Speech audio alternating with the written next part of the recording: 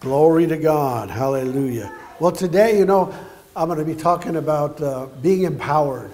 I was looking at a little video of a friend of mine who's a minister in South America. And he just had written on his post, it said empowered. And it just hit me so strong, empowered. How empowered we are. So I began to meditate on all this week on being empowered and thinking of what God has invested in us. The Bible says, Christ in you, the hope of glory. Your physical eyes can deceive you. Because when you look into a mirror and you see yourself, sometimes you don't see who you are. You see a reflection of your earth suit, your clothing here on earth, and you don't see the real person inside. You realize who is in you and what you are as a born-again believer. The Bible says if any man is in Christ, he's a new creation. You aren't who you see in the mirror. That is not you. Just like this jacket is not me. When I go home and I take this jacket off, that's going to be gone. One of these days we'll take off this earth suit and then we'll be who we really are. We'll be who we really are. So today I want to talk to you about your capabilities. So many people live so far below what they could live, what they could have, not understanding what is in us. Or I should put it this way, who is in us? Amen. See, we have been empowered by the Spirit of God. Turn over to 1 Samuel chapter 16. And I want just first of all a couple of scriptures here to show you the difference between how you see yourself and how God sees you. Because when you go into the mirror, you look at yourself, and a lot of people, most people don't like what they see. I don't know why. That's you, right?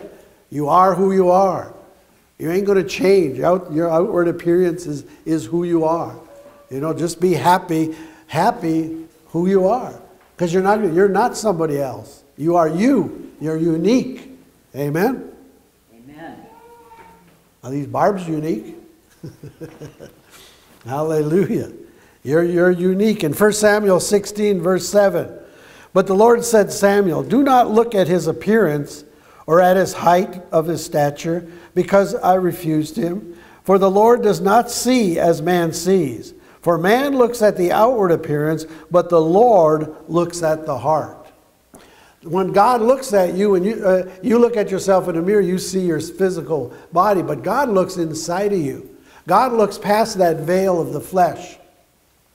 Beyond that veil of the flesh lies something a whole lot different than what we see and what we feel and how we act in this natural world. Beyond that is a powerhouse of a personality, and that is you. In Acts chapter 13, God is talking about David, how he sought after a man after his own heart. And David was a man after God's heart. And God used him as a king. And that's what we talked about last week. God is going to raise up a tabernacle of David because he saw in David something that his father didn't see, his brothers didn't see, but God saw him. God saw it. When they brought all the sons of Jesse in front of Samuel, first of all, the first thing people looked at, the first son was bigger than the other ones. He was taller. He was husky and strong. And that's how we look at people sometimes. We look at people like that and say, wow, look at them. Look at them. They're, this big hunk of a man. Even when I watched movies, like I've seen a few movies of Hercules. And they always have Hercules as this big muscle man. I believe Hercules looked like a little wimp. Because it wasn't his strength. It wasn't Samson's physical body. It wasn't Hercules' strength. It was the strength behind him. It was the strength of God that was in him. How could David, a little 17-year-old boy, how could he beat a giant who was trained in war? How would he even go out against him? Because David was a man after God's own heart. David seen something in himself other people didn't see. When he seen Goliath, he just looked at him and says, who is this guy? Who does he think he is? How can he defile the armies of God? See, and that's how we got to look at situations in life. How can this affect me? When God says, I always cause you to triumph.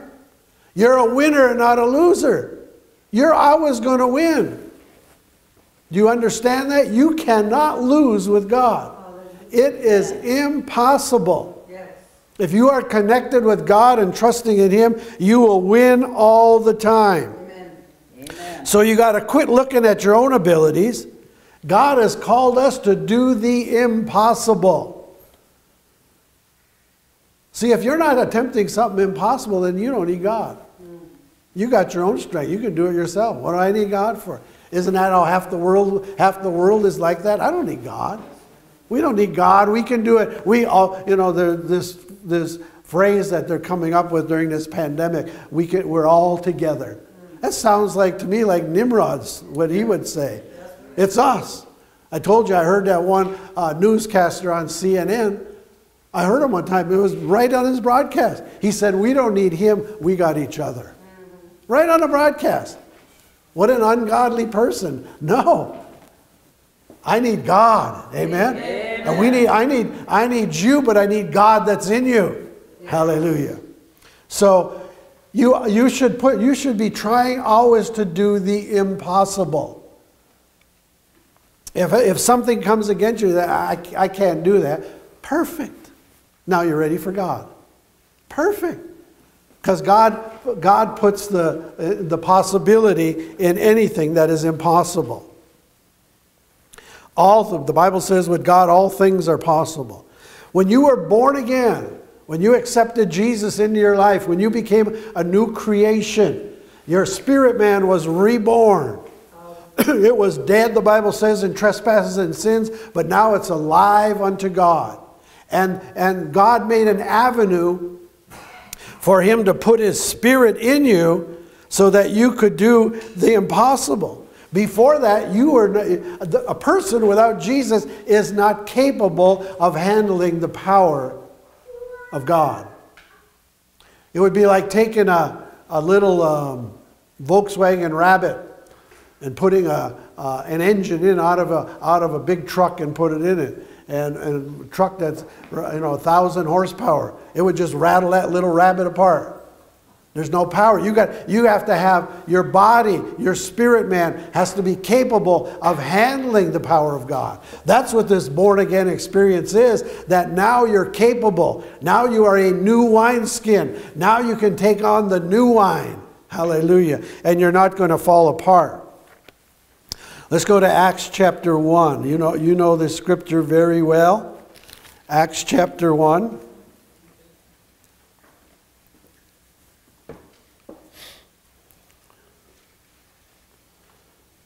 Verse number 8.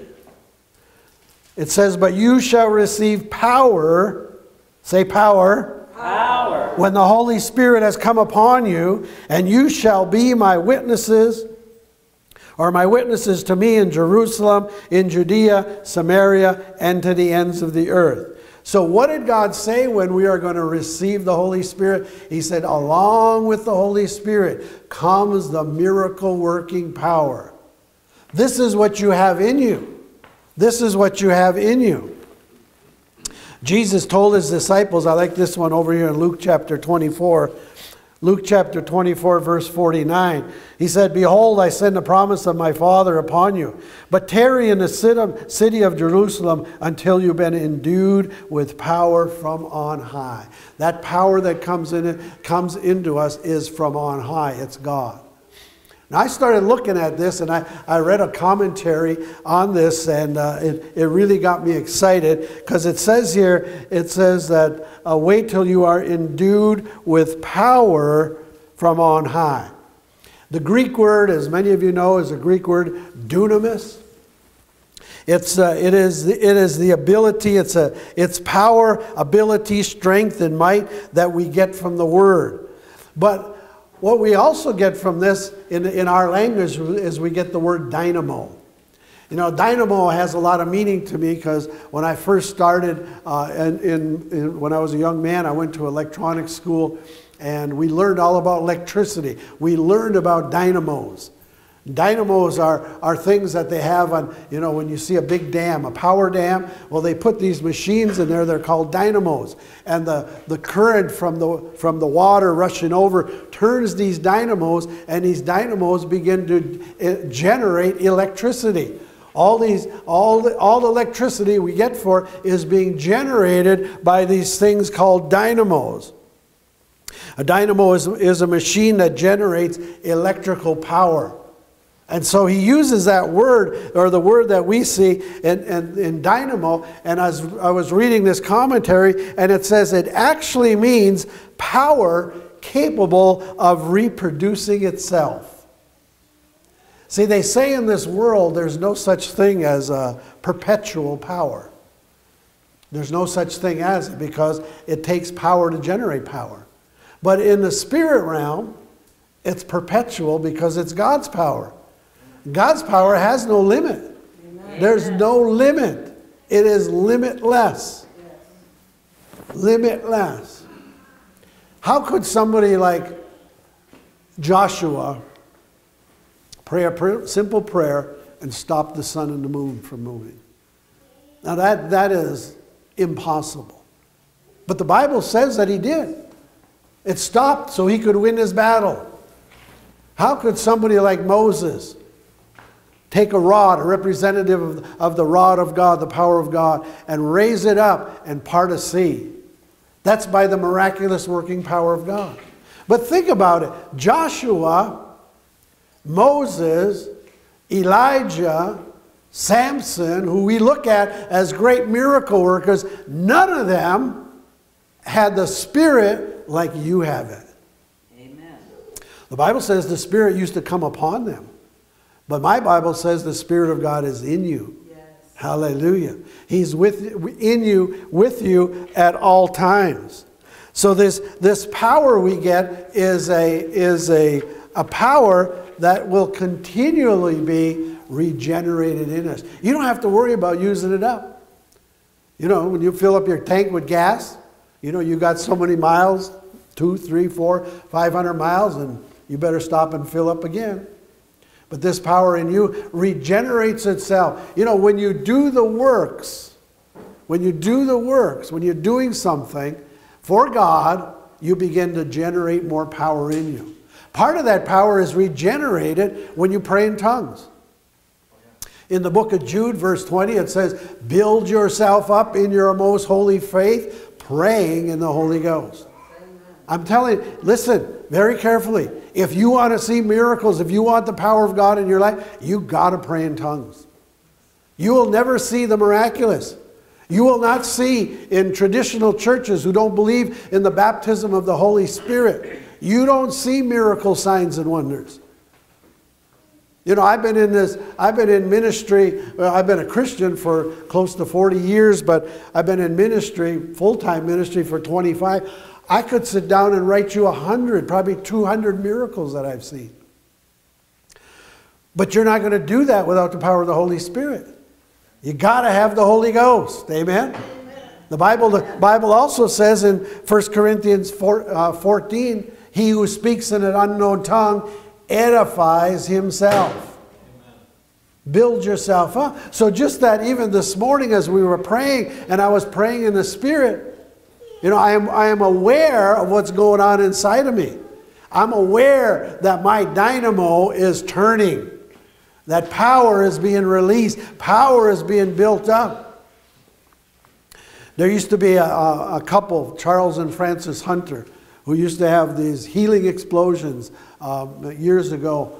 But Charles and Frances Hunter used to rely so much on the Holy Spirit. I remember one meeting they were having, and Charles went to lay hands on people, and blue flames shot out of his fingers.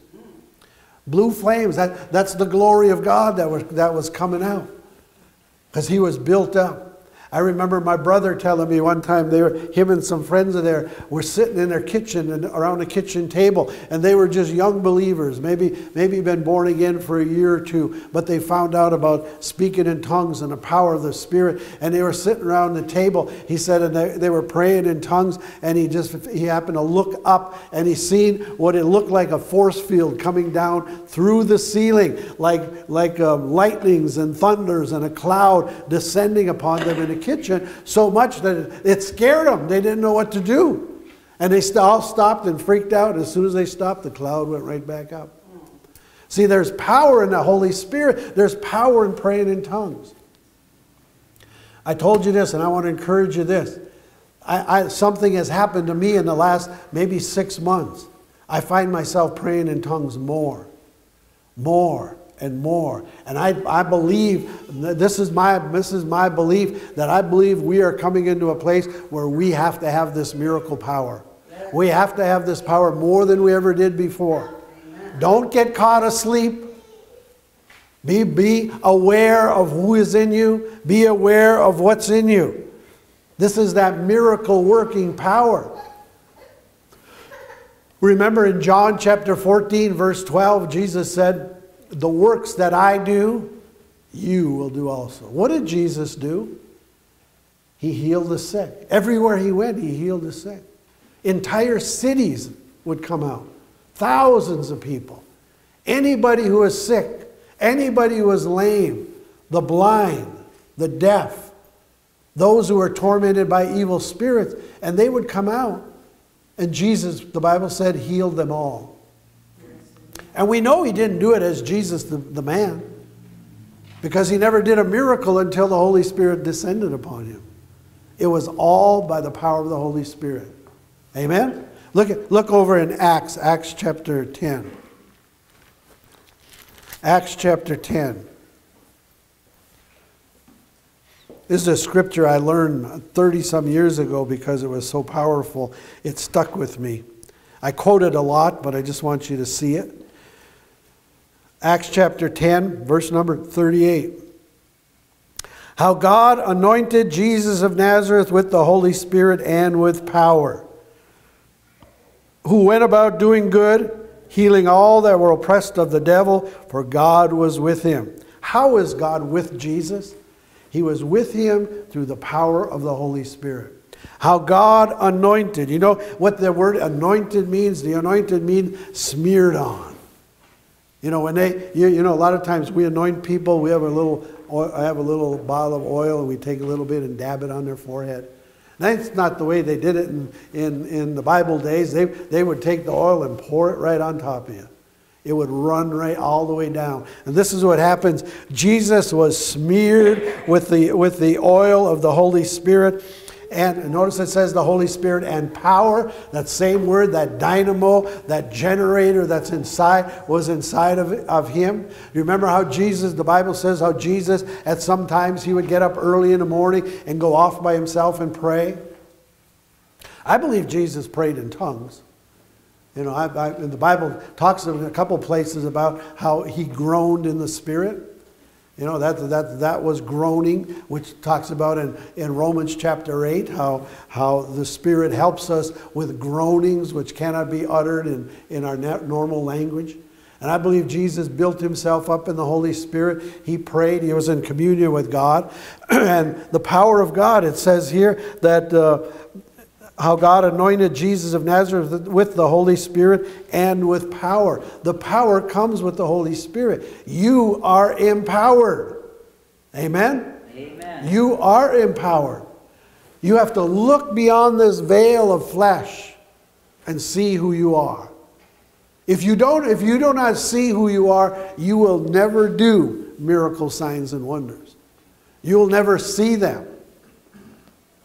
You might see them if somebody else does them, but you will never be a participant in them.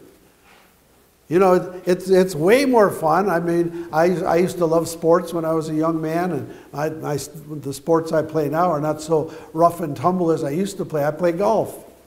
Well, I like to watch golf on TV, but I'd much rather be on a course hitting the ball myself. Amen? Amen. You know, I like to watch football, but when I was a young man, I remember as a kid, We'd watch on Sunday afternoon, we'd watch the Green Bay Packers play, because that's the only channel we got up there was a Green Bay station. So we'd watch the Packers play. But my best buddy lived in a house behind me. As soon as it was halftime, he would run out, I would run out, and we'd play football in the backyard for half an hour during halftime. Because we wanted to be just like, I wanted to be just like Bart Starr, throw the long bomb. You know, just like one of my heroes back in them days. It was more fun playing it than it was watching it.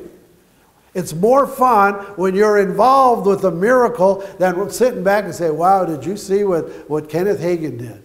Did you see what Jesse Duplantis? No. What about you? Say, what about me? What about me? You got it in you.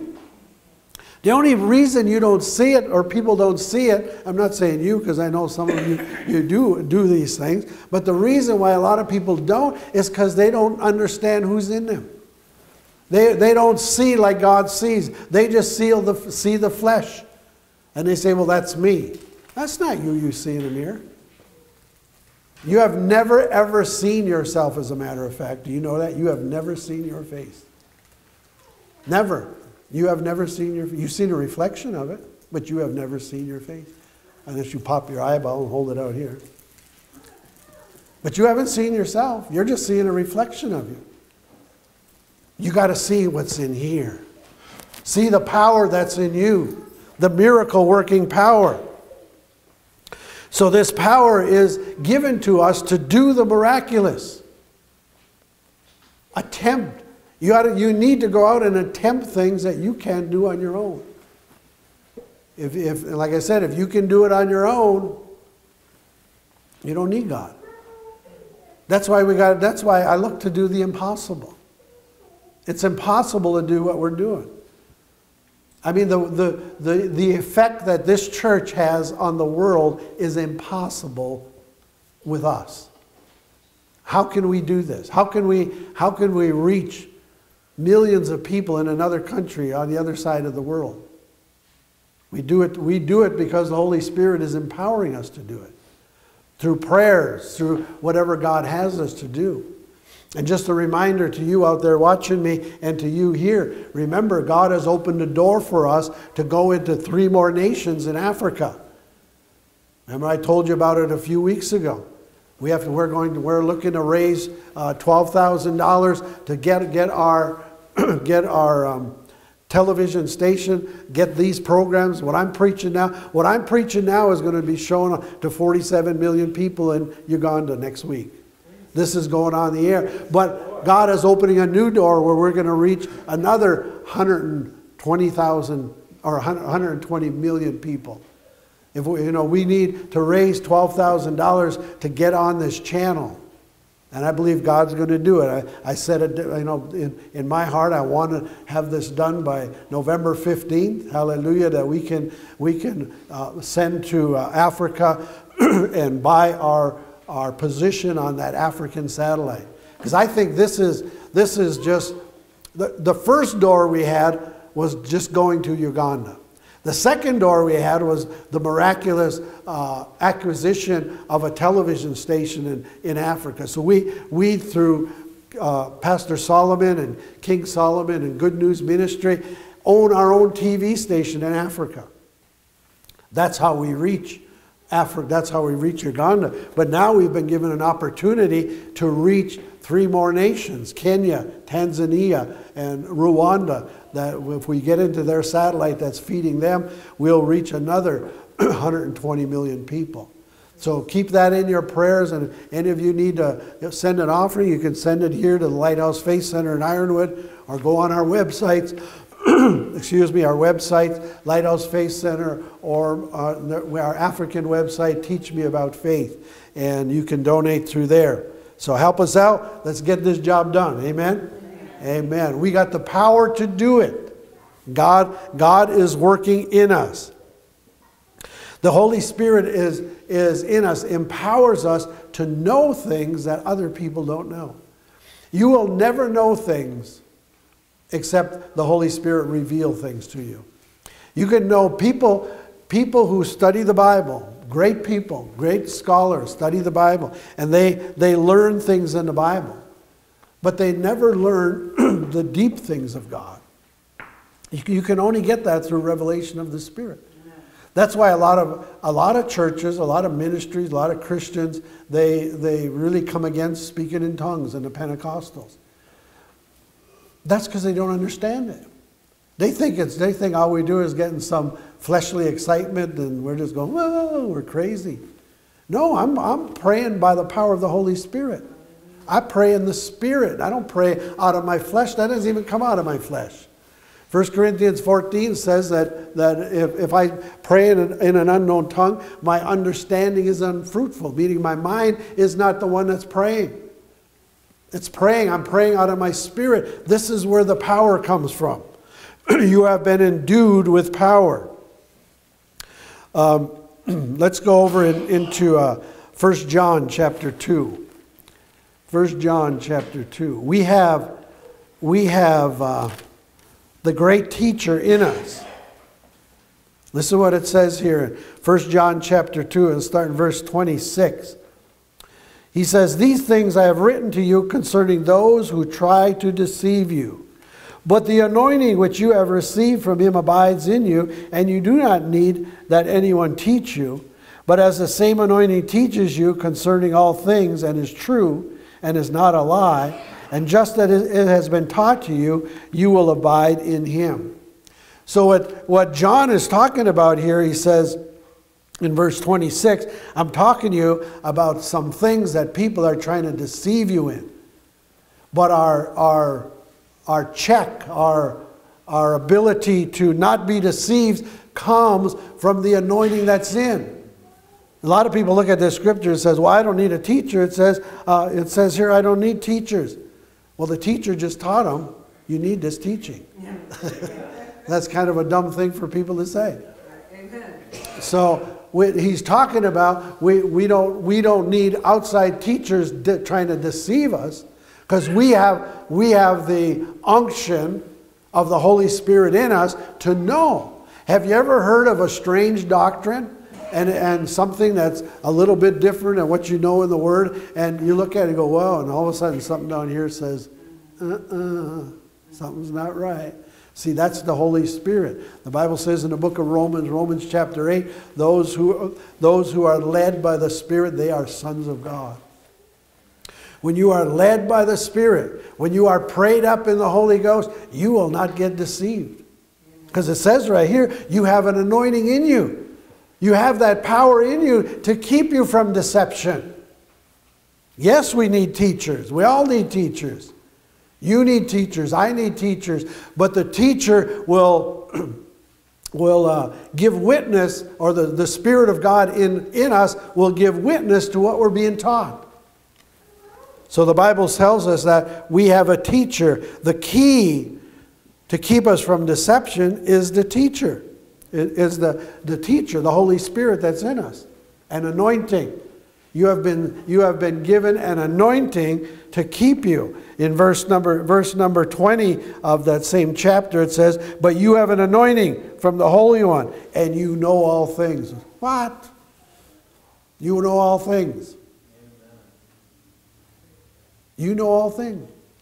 All things are there. Everything's available to you. All you got to do is tap into it. The Bible says you have the mind of Christ. Does Jesus know all things? So you know all things. It's just you have to access them. Did you ever do this? Ever happen to you where you're trying to think of, maybe you've been to a restaurant and you're trying to think of, what was that name? What was that name? Or you met somebody and you start thinking, you're going through the files. Chris just showed up here and I haven't seen him in months. So as soon as I seen him, I recognized his face, but I didn't recognize that his name didn't come right away. And it's going through my brain. I'm thinking of names. What's his name? See, and that's what this anointing does. This anointing will go through the files that are in you, the Spirit of God, which searches the deep things of man, and it's been going in. Okay, what is that? What is that? What is this that I want to know? And then he will reveal it to you. The Holy Spirit is our revealer. He's our teacher. Look over in John chapter 14. John chapter 14. Oh, how we need this power, this dynamo working in us. John 14, verse 26. He says, but the Helper, the Holy Spirit, whom the Father will send in mine, he will teach you all things and will bring to your remembrance all things that I said to you. You know, there are times when you're talking to somebody and you say, Holy Spirit, what do they need to hear? That's a good thing to ask. Because there's some people, if you go out and just try to give them the gospel, they wouldn't be able to handle it. You know, sometimes when you witness to somebody, you can't tell them about the mark of the beast and 666 and all the tribulation and the vials and they have no idea what you're talking about. But the Holy Spirit will reveal what they need. Jesus loves you. Something very simple. The Bible says the Holy Spirit will teach you all things and bring to your remembrance. The Holy Spirit, is what brings things to our remembrance. A lot of times people say, well, when you get older, memory's going to go. No, it ain't. No, it ain't. My Bible says the memory of the righteous is blessed. Yes. Amen. My Bible says I have the mind of Christ. My Bible says I know all things. My Bible says the Holy Spirit will bring all things to my remembrance. Amen. Amen? Amen. So when people say that, I go, no. And there's a lot of people say, well, when you get older, you can't remember things. Well, I couldn't remember things when I was 10 years old. I leave my gloves at school and forget my books, forget my homework. Well, that might have been on purpose. But when we're young, we forget things. So it's not about that. That's the way the human brain works, I guess. Some things maybe we choose not to remember. But don't fall for that trick when you get older, because you can have the mind of Christ till the day you die, because my Bible says the Holy Spirit will bring to my remembrance all things that I like to play mind games with myself. I train my mind. Sometimes I think I just wake up and I say, now, who did I work with back in 1973? And then I try to remember all the names of people I worked with. Then sometimes it takes me a little while, but I get them. I get it all. Their faces will come up, their names will come up. And so I like to play that. I play them games with my mind to keep my mind sharp. And I'll start remembering Scripture. Sometimes I just do that. I'll just sit at home and I'll quote Scripture. And I'll start quoting Scriptures, and then they'll come boom, boom, boom, boom. And the more it happens, or the more I do it, the more it happens. That's why here when I preach a lot of times, I don't read Scripture, but I just quote them. The Holy Spirit is bringing that all up. He's empowering us to learn. Knowledge is power. You need the power of knowledge. But another thing the Holy Spirit gives us is the power to live this life. Yes. Amen. In Galatians chapter 5, Galatians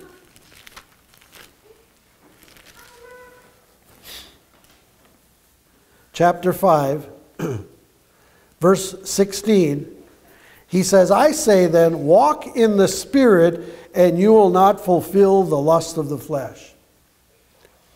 The problem that people have, what I found out as being a born-again, Spirit-filled believers, I have very little trouble with the devil. Because he doesn't even exist where I live. I live in light. Where does he live? Darkness. Amen? So I don't even live in the same world where he is.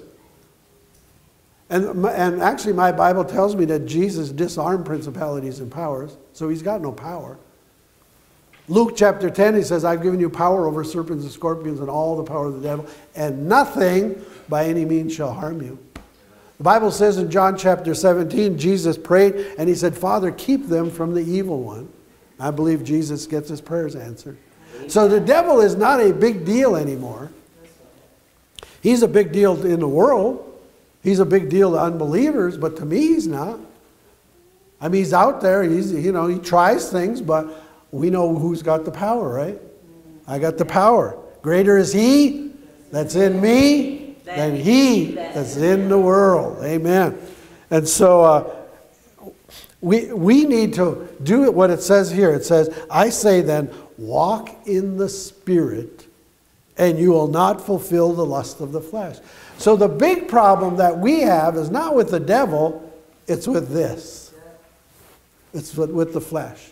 Because the Bible says the flesh lusts against the Spirit. The flesh is really strange. I mean, think about your flesh. Your flesh will do, really it'll do, if you let it go, it'll run amok. I mean, it'll just, do everything that makes it feel good. It'll sleep 20 hours a day. It'll eat anything that you put in front of it. And it'll not do anything. But if you go the opposite way, if you start running and exercising, your flesh, that's all it wants to do is exercise. All it wants to do is run. I don't have time to eat. I don't have time to do it. I got to go to the gym. I got to pump iron. I got to get my muscles bigger.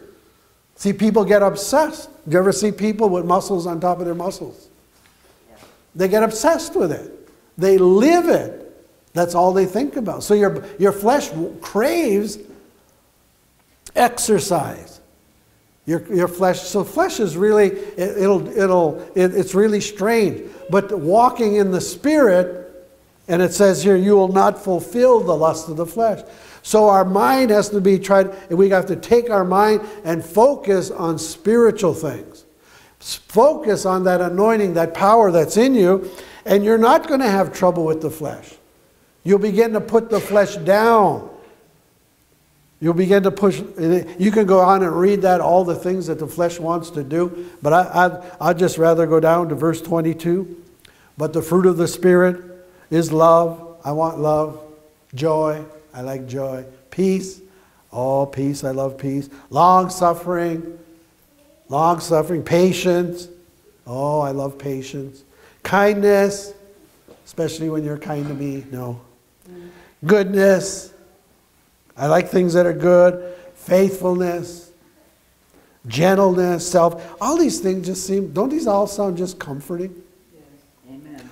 Because they're from the Comforter. Amen? He comforts us. That's that anointing that empowers you to live this Christian life. If you don't turn yourself over to the Holy Spirit, you're going to have trouble with your flesh. Your flesh is just going to want to do want to do whatever it wants to do. You have to tell your flesh, no, flesh. I'm the one in here. I live in this flesh. I tell my flesh what to do. I tell my flesh, get up off your butt, go do your work, clean your kitchen, wash your dishes. Pretty soon, shovel snow. But you have to tell your flesh to do it. If you don't tell your flesh to do it, the flesh won't do it. You have to be the one who's in authority. I'm talking about the inner man. I'm talking about the one that God sees. God sees you empowered. God sees you putting the flesh down.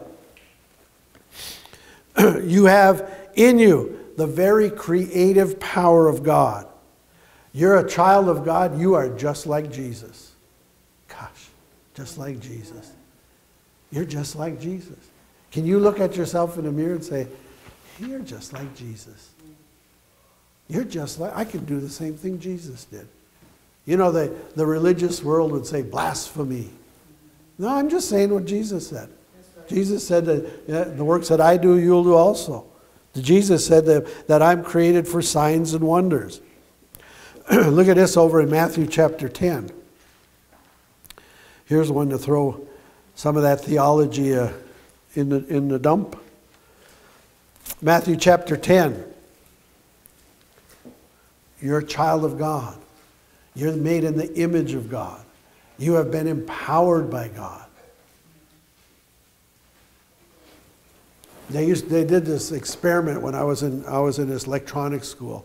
I don't remember exactly how it works, but they take a generator or a dynamo, and they do something. They cross a couple wires, and because a generator will run at a certain speed. It'll go, 5,000 RPMs, 10,000 RPMs.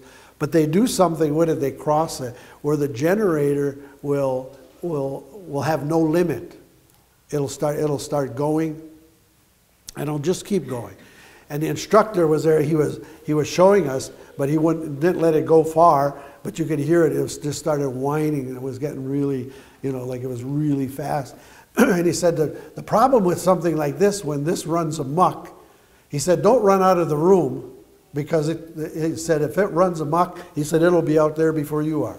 It'll just explode in part. He said you have no idea where it's going to go. And say you have that in you. You have that kind of unlimited power. You are sent by God. You are capable to go out there and explode on this world. That's what God's looking for us to do. Explode on this world, to bring His gospel into the highways and byways. Bring the gospel to those who know nothing about Him, because you are a child of God. Listen, Matthew 10, verse 24. Jesus is talking. He said, a disciple is not above his teacher, nor a servant above his master. Now, all the religious world would say, amen, that's right. We're not like Jesus. But then listen to the next verse. It is enough for a disciple to be like his teacher and a servant to be like his master. In other words, you can be just like Jesus. You can be just like the teacher. When Jesus walked the shores of Galilee and did mighty works, you can do the same thing. It's all out there for us. We have the power, just like Jesus, to do good, to heal all that are oppressed of the devil. It's in you. A lot of people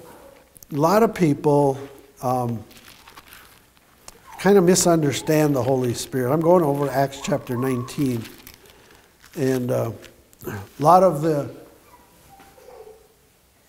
our brothers and sisters don't know about what we call the baptism in the Holy Spirit. About being filled with the Spirit. Of being endued with that power from on high. See, just like you receive Jesus as your Lord and Savior, how do you receive Jesus? The Bible says you believe in your heart, God raised Him from the dead, and then you confess Him with your mouth. So you believe that Jesus died for your sins, and then you use your free will, and you say, Jesus, I make the acknowledgement that you are my God. I confess you as my Lord. The Bible says then you are born again. Well, the same thing happens with the Holy Spirit. I mean, Jesus is one part of the Godhead. The Holy Spirit is another part of the Godhead. When Jesus died, He left the earth. We are part of His body. But the Holy Spirit now came into the earth. And Jesus talked about how when He comes, He was going to be with you and He's going to be in you. But a lot of people don't get it, that you have to ask the Holy Spirit into your life the same way you ask Jesus into your life. Jesus doesn't come into somebody's life unless they invite Him in. The Holy Spirit is the same thing. Yes, we have the Spirit of Christ at the new birth, but we do not have the fullness of the Holy Spirit. This scripture here in Acts chapter 19 is the clearest scripture in the Bible that I know of to show this. It says here in Acts 19, verse 1, and it happened while Apollo was at Corinth that Paul, having passed through the upper regions, came to Ephesus. Finding some disciples, he said to them, did you receive the Holy Spirit when you believed? And they said, we have not so much as heard whether there is a Holy Spirit. They didn't know anything about the Holy Spirit. They were disciples. They were following Jesus. They were believers because He said, did you receive the Holy Spirit when you believed? So they were born again, but they knew nothing about the Holy Spirit. And drop down in verse 6. It says, and when Paul laid hands on them, the Holy Spirit came upon them, and they spoke with tongues and prophesied. This is that empowerment that I'm talking about. Jesus was empowered with the Holy Spirit when He got baptized by John. We get empowered by the Holy Spirit when we ask the Holy Spirit to come in, or we ask somebody to pray for us, ask somebody to lay hands on us. Then we receive that power of the Holy Spirit. And the Bible says, and they spoke with tongues and prophesied. You want that empowering in your life, you have to have this connection with the Holy Spirit. You have to be filled with the Spirit. Amen? Amen. Amen. Hallelujah. So I'm going to ask, is there anybody here today, if you're not filled with the Holy Spirit and you heard about this dynamo power that's available to you, I'll lay hands on you right now just the way Paul did. And the Bible says the Holy Spirit will come upon you. It's just an act of faith. Just like you believe that Jesus came into your life when you prayed to be born again. You got hands, you confessed with your mouth and you walked away saying, I'm a new creation in Christ. It's the same thing when you acknowledge the Holy Spirit. You can walk away and say, I'm filled with the Holy Spirit. I now have that dynamo working in me. So if you're here today and you've never been filled with the Holy Spirit and you want to be filled with the Holy Spirit, you can just come up here and I'll lay hands on you. And any of you that watching me by this camera, I'm going to pray a prayer for you in a moment. So I want you to get ready. If you want to be filled with the Holy Spirit, the same way, I'm telling you, there is a Holy Spirit, just like the Apostle Paul told these disciples. They said, we didn't even hear there was a Holy Spirit. Well, I'm telling you, there is a Holy Spirit, and it's talked about right here, and you can receive it too in your life. Is there anybody here that you would like to receive this infilling of the Holy Spirit? If you do, come up and I'll pray over you right now. Amen. If not, then we're going to pray for those on the camera, those who are watching, those of you listening to me now, those who are listening. Get ready right now. Just say, Father God, in Jesus' name, I believe in the power of the Holy Spirit. By faith, I receive the Holy Spirit into my life. In Jesus' name, receive the Holy Spirit. Now begin to pray in another language. Begin to pray. Don't speak in whatever language you are. Speak. Let the Holy Spirit just come through you right now. Brashika momburi sema hatura bakuri besa. Brashuka borose bibi kirima andura masai. Mekero bukushindiri mana makara. Thank you, Father, for filling your people with your Spirit today, in doing them with power from on high. Say, I got it. Say, I got the Holy Spirit. I got the power. I got that dynamo in me. I can do signs and wonders through the power of the Holy Spirit. Turn to somebody and tell them, you got that power. Praise the Lord.